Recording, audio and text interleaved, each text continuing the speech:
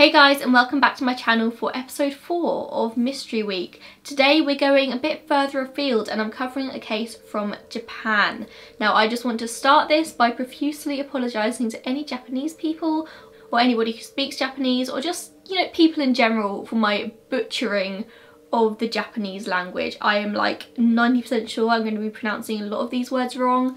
I mean, no offence, I can barely pronounce English words a lot of the time, so Japanese is a stretch. But today we're talking about a case known as the Setagaya murders, the brutal butchering of an entire family near Tokyo in Japan. This happened on December 30th, 2000 in Setagaya, which is the second largest district in Tokyo. The victims were the Miyazawa family, who had moved to a large development in the district in the year 1990. So by the time they died, they'd been living there for 10 years. When they moved to the area, it was growing, it was developing, it was a really good area to raise a family. However, by 2000, this had completely changed. The development had gone quiet. The Miyazawas were one of only 4 households left in the area. There was a large skate park behind the Miyazawa house which was about to go under massive extension, and so a lot of people in the area had moved out to make way for this. Like I said, the Miyazawas were one of only 4 left. But they were planning on moving themselves. They planned to move in just 3 months' time in March 2001. Talking about the skate park, it had actually been causing a lot of issues for the Miyazawa family, mostly just noise complaints. They had 2 young children and there were always rowdy people in the skate park. The patriarch of the household, Mikio, had actually gone into the skate park the week before to have words with some of the people there and just tell them to keep it down, and I think a big argument came from this. So the family consisted of 44-year-old Mikio, who worked for an international consulting firm, 38-year-old Yasuko, who's a teacher, and their 2 children, 8-year-old Nina and 6-year-old Rei. Now the family's home was semi-detached, and from the outside it looked like one massive house. However, there was sort of an internal wall which split it into 2 separate households. They could only access the other by an external door and they'd have to like walk around the entire house. The people in the other half of the house were actually Yasuko's mum and her sister and her brother-in-law. Now in the weeks leading up to the Miyazawa's death, there had been a few strange things that had gone on. Obviously Mikio had had the argument with the skateboarder the week beforehand, but also around the community some weird things started happening to the animals. They were being found tortured, without tails, hanging from trees, just not nice things. Yasuko had also noticed some cars being parked in front of the house even though there was ample parking elsewhere, and she just found it so strange that she actually mentioned it to a few other family members, seeing if they'd noticed something as well. So the day before the massacre, on December 29th, a man in skater-esque clothes is seen at, oh god, I'm gonna have to really try and pronounce this, Setagaya Kwenmei station. I'm so sorry if I butchered that. Which is fairly near to the Miyazawa home. That same day, the same man, or so we think, was seen buying a sashimi knife at a nearby market. So Saturday, December 30th was pretty much like any other day in the Miyazawa household. And I think for a little bit of context here, I need to tell you a bit about Japanese culture in terms of like the New Year. Now please correct me if I'm wrong, so many of the sources for this are in Japanese and clearly I do not speak Japanese, so it's just sort of like bad translations that have sort of been able to piece all this together. But from what I can find out, Japanese New Year is actually a really big deal. Obviously it's a big deal all around the world, but whereas over here in the UK it's a chance to get drunk and have a kiss at midnight and have a dance, New Year's Day in Japan seems to be quite a big deal in terms of like it's a fresh slate and it's like you spend it with family, you eat good food and that kind of deal. So Saturday, December 30th was just the Miyazawa family getting ready for that day of celebration. In the early evening, about 6 PM, they went shopping and they returned home about 7 PM. 7 PM, Yasuko called her mother next door, and we're not 100% sure what their conversation was about, but we can assume that it was Yasuko asking her mother if Nina could go round and watch some TV, because shortly after that, the child goes round. Nina goes round to watch TV about 9:30 PM and returns home shortly after. From here, we're not 100% sure what the movements of the family were, but we know that somebody, most likely Mikio, was alive at 10:38 PM because he accessed his password protected email and read a work email. Around 10 PM, a passerby later said that he'd heard an argument going on in the household. It wasn't like screaming, but there was definitely some raised voices. Somebody also later reported that they'd seen a suspicious looking man hurrying down a path near the home. Yasuko's family next door would later say that they'd heard a bang from the Miyazawa household at around 11:30 p.m. They can't be 100% sure of exactly what time this was, but from the TV show that they were watching, they said it was most likely around 11:30 that they heard a large bang. That's all they heard. So this is where we're going to discuss the layout of the house, and I've actually struggled to kind of put this together because everything that sort of says the layout is in Japanese, and so it's quite hard to like figure out which room is which. It was actually a 3-story house, so on the bottom floor there was sort of a standard living area and Mikio's study. On the second floor was Rei and Nina's bedroom where they shared some bunk beds. I'm not entirely sure where Yasuko and Mikio's bedroom was. I couldn't really figure that out. I would assume that it was on the same floor as the kids, but it may not have been. On the third floor was sort of a loft room that was accessed by a ladder. In this loft room was a futon and a TV. The day after, on the 31st of December, Yasuko's mother is trying to call the family, but there's no answer. Actually, the line hasn't even been ringing at all, so she decides to pop round to just check on them. She takes her own key, and as she walks into the house, she immediately sees something is wrong because Mikio is lying dead at the bottom of the stairs. I'm not 100% sure if she carried on walking into the house and found the rest of the bodies, or if she just turned around and immediately called the police, but regardless, the police turn up very quickly. So this is what the police find when they walk in. Mikio is lying dead at the bottom of the stairs with stab wounds on the first floor. On the second floor, we have Yasuko and Nina, who are lying dead at the bottom of the ladder, and they have both been brutally attacked. Stab wounds everywhere.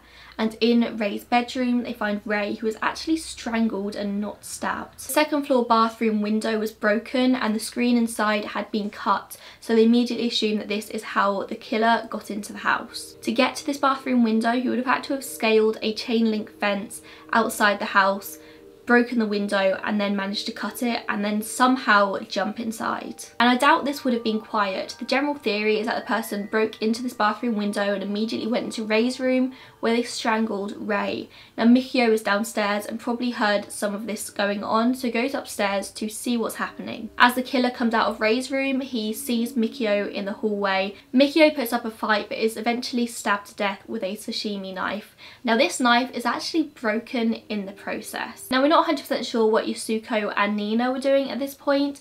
I'm assuming that they could hear all this going on and so were hiding, but eventually I think the killer found them as well and tried to attack them with the broken knife, but of course it was broken at this point, so he just gives up and walks away. Now this is where things are a little bit strange because they later found a first aid kit covered in Nina's blood. What I think happened is Nina was injured, so her and Yasuko were trying to maybe stem the blood flow with bandages. Now in hindsight it's easy to say, why didn't they just call the police? Now it's very likely at this point the phone lines had been cut, but they could have at least called out for their family next door, and I'm not sure why they didn't do that. Maybe they did and they just weren't heard, but they were definitely left alone long enough for Yasuko to go find the first aid kit and apply first aid to Nina. Perhaps they thought that the killer had just given up and left the house, but in fact the killer had gone into the family's own kitchen and he was rifling through the drawers trying to find a suitable knife, which he does find, and then he returns to Yasuko and Nina and kills them with their own kitchen knife.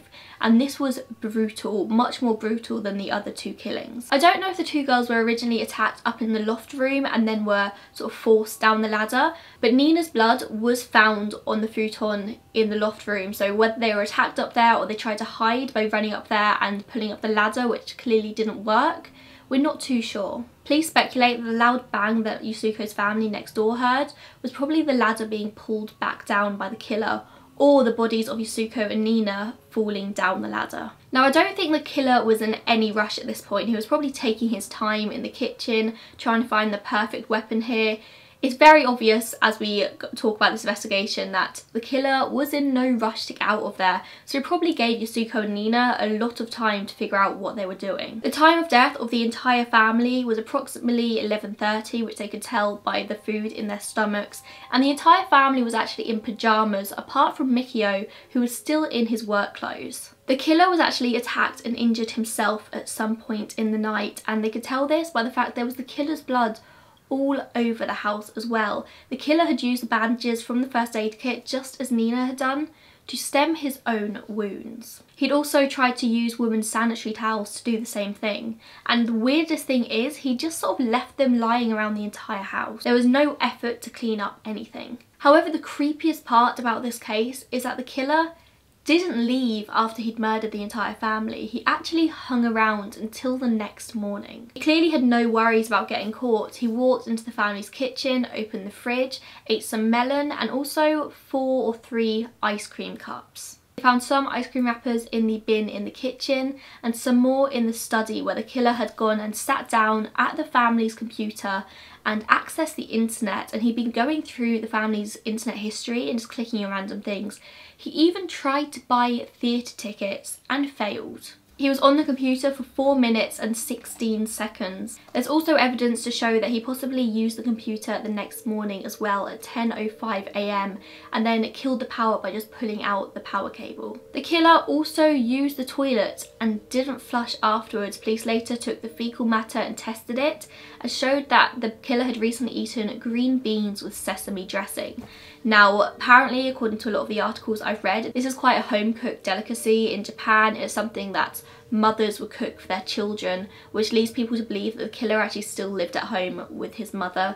But of course, that's just speculation. He may well have prepared it for himself or gone to a restaurant beforehand. He rummaged for information around the entire house, things like driver's licenses, credit cards, bills, anything with personal information on, and it looked like he'd sort of like organised all of this in the living room. But there's also more stuff in the bathtub upstairs, more important documents, sanitary towels, receipts, all just put in the bathtub. There was also evidence to suggest that the killer had slept on the sofa that night. Of course, this meant that the killer left pretty much perfect fingerprints over the entire house, like everywhere. He wasn't scared about leaving fingerprints, as well as his actual DNA on the blood on the bandages. Very interestingly as well, as there were shoe prints over the entire house, and in Japan it's just common courtesy to take off your shoes before you enter a home. So it just shows how little respect this person had, which we can probably guess already by the fact he's murdered the entire family. But that's something that's so ingrained in Japanese culture, you don't wear your shoes in the house. So it's just like that extra level of disrespect. If at any point in this video I'm talking about Japanese culture and you're Japanese and thinking no, that's not right, please feel free to like correct me down below. I'm just sort of going off what I've read on the internet. I've tried to like take the most reliable sources here and convey the information, but if I am saying things wrong, then please don't be scared to correct me. It's a lot harder to cover cases from cultures that are so different from your own because there's so many little nuances that aren't quite the same, which is why I tend to stick to Western cases from the UK and the US and Canada and Australia and that. And not only did the killer leave his DNA and fingerprints everywhere, he also left so many of his own clothes and own belongings. It's ridiculous. He left a jacket, a skater hat, gloves and shirt. And this shirt, there are only actually 130 of these shirts sold like worldwide. They only came from a very specific shop in Japan. I think I read that only 20 or 30 of them have actually been tracked to people, and all these people are not suspects. There's also a scarf, and the broken sashimi knife was left just lying on the floor alongside the other knife that the killer used from the Miyazawa's own kitchen. And there was a hip bag. Now this hip bag is something that's kind of thrown everyone off in this investigation, but I'll talk about that in a second. First of all, I just want to mention the sort of killer's physical attributes. So from the clothes that have been left, they have judged him to be around 5'7", in his sort of 20s to 30s, and quite slim. I think he had a 32.5 inch waist. Now this hip bag is very interesting, and it kind of threw a spanner in the works with the investigation, because in the hip bag was sand, and now sand is very specific. Sand can be traced back to where exactly in the world it came from very, very easily. You might think all sand is the same, it's just sand. That's not the case. Now this sand very specifically came from an area in the USA, sort of California, Nevada area, near the Edwards Air Force Base, which is a military base. Now there's many reasons as to why the killer may have had this bag. There's a good chance that he bought it secondhand or borrowed it off a friend, but there's also a good chance that this hip bag was his own, and therefore the sand in it would sort of have traced where he's been in the world. If this is the case, then the connection to the military is definitely possible, as well as somebody who's well travelled. Now from around the house, they think that 150,000 yen was missing, but they can't be 100% sure. And this is about $1,250 or about 1,020-ish pounds. There was other money in the house and this was all left alone. Other than this, there was just one jacket missing, a dark coloured jacket. Now they're not entirely sure what time the killer actually left. They can assume that it was before Yasuko's mother came round and found the family. They reckon it was probably around 10:30 AM. On the 31st of December, a man is at Tobaniko station, which is about 75 miles north, and he is being treated by station staff for a stab wound, and now the stab wound is so deep that it's reached his bone. Now this man hasn't said anything, he doesn't say how he's got it, he doesn't even say his name, but he's acting a little bit suspicious, and the staff, once they found out about the murders in Setagaya, came forward with this information. This would have been about 6 hours after the killer left the house, which is about right for 75 miles north. However, a taxi driver also came forward saying that about the time of the murder, about 11:30 PM that night, he picks up 3 men who get in his taxi and just don't say anything. They're just silent, but when they leave a blood stain on the seats, which the taxi driver obviously found disgusting and is something that would stick in his memory. I think this is a bit of a coincidence because I think there's too much evidence to show that the man sort of hung around the house afterwards and was there until about 10 AM the next morning, so I doubt he would have gotten a taxi with 2 other people afterwards. Of course, investigators ran full analysis on the fingerprints and on the blood. Now the fingerprints came back as nothing. They did not have any match at all. However, through the blood, they could tell that the mother was most likely of Southern European descent. However, the father was of Eastern Asian, so Chinese, Japanese or Korean most likely. And this is something else which kind of threw another spanner in the works. Somebody of mixed heritage, European and Asian, would most likely be a lot more noticeable in a crowd than somebody who is just Japanese around Tokyo. And I find it a little bit strange. I'm not sure if the people who sort of spotted him at the station where he had the stab wound would have noted that he was of mixed heritage. Maybe he just looked very Japanese even if he was half European.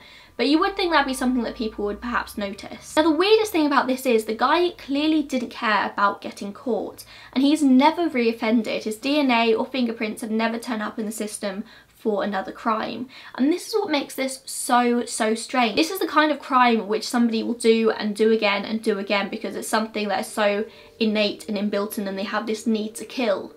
But this person just hasn't done that, or if they have, they've left no other DNA and they've never been caught. However, people have sort of psychoanalyzed the killer and said that he was so comfortable being around the dead bodies in the house that surely he must have done it before. Also, a lot of people say that he must have been military. Maybe he was from a nearby airbase. That is why there was the connection to the airbase in Nevada. But what I've been able to gather from most places on the internet is the military probably would have had his fingerprints on file, and so that would have flagged up a match. It seems like a really personal kill, but the Miyazawas had no enemies. They were really like congenial family. They got on with everyone. They were just a standard family. They had no big secrets or anything to hide. One of the biggest theories in this is that it was somebody from the skater park who Mikio had argued with the week beforehand who broke into the house and murdered them all. It's definitely a possibility, but to me it just seems so over the top. It just seems ridiculous to murder an entire family because you had an argument with the patriarch. But I suppose it depends what kind of person Mikio picked that argument with. But if this was the case and it was somebody from the skate park that Mikio had argued with, it was probably somebody who lived nearby. I can't imagine people travelling for hours and hours to get to the skate park just to spend a day there. It was probably somebody who lived in the area, and if that's the case, it's even more amazing that they've never been caught. A lot of people also suspect that it was a contract killing in this case. Somebody paid somebody to go and kill the Miyazawas, but this was too sloppy. I would be very shocked if this was a contract killing. The person made themselves comfortable in the home, left DNA everywhere. A contract killing most likely wouldn't be like that. I did a little bit of research on contract killings, and in general they tend to just be a swift gunshot to the head or something quick and relatively painless, so the person can go in, do their job and then get back out again. And something which I feel like not many people on the internet consider is that it could have just been completely random. Maybe somebody had been watching them for a few days and just made them their targets, was like, I'm gonna kill this family. So they just went in and just killed them. Like, there's no reason, no rhyme to it, just they wanted to kill somebody. Although to be honest, if they just had that innate urge to kill people, I think they'd most likely have reoffended, and it seems like they haven't. The DNA in this case is obviously the main piece of evidence here. If they can trace that DNA, they can find the person. Personally, I wonder if they can do some kind of like DNA familial tracking on this, like they did with the Yara Gambarasio case that I covered from Italy a few months ago, in which they traced the DNA until they found a familial match and then went from there. I don't know if maybe Japanese laws are different when it comes to this, but I feel like I'd be so desperate to find out who did this poor family that would be a step that I would take in this investigation. But again, as with a lot of cases I cover, a lot of this is just pure speculation. They have so much evidence in this case, so much DNA, so many fingerprints, so many things which should lead back to some kind of clue, and they've got absolutely nothing. This case is still open. I think in 2015 they put even more officers on the case in a desperate attempt to try and solve it, and I really do hope that one day it is solved, because it's just so tragic and this family deserve justice. As well as Yusuko's mum, can you imagine walking into your daughter's house and finding her and her entire family slaughtered? I couldn't even imagine. As always, I'd love to hear all your guys' thoughts on this case. Leave this video a thumbs up if you found it interesting, subscribe to my channel, and I'll be back to see you tomorrow. Bye guys.